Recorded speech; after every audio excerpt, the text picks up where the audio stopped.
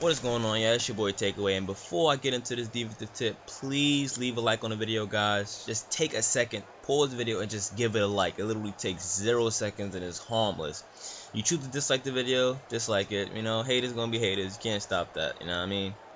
But first and foremost, I was actually doing a 10-minute video, 12-minute video explaining, giving out the best blitzes, just giving back to you guys, for supporting me.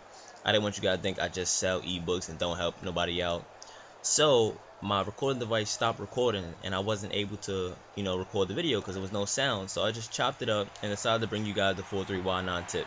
And what you need to do is pick any play, pinch your defensive line, crash them down, press left trigger and RB to do the contain feature, and you will get left A gap from the left DT.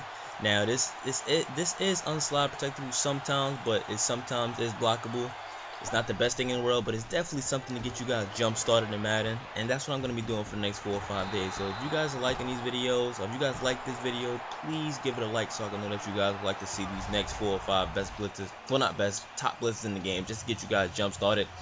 Also, I have my ebook out for those of you guys that do not know. It's out of 3-4. It's absolute fire. It's brand new. It's just been released yesterday. I've already been getting great reviews about it, emails and everything. People like it, so definitely go pick it up if you guys haven't. It is absolutely fire.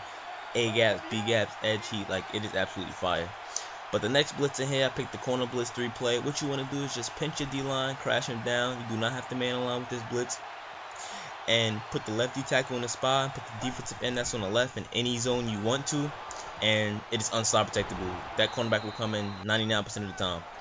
So, hope you guys enjoy that. That is just a preview for my little A gap that I had in my other video. And now until then, it's your boy Takeaway out. Peace.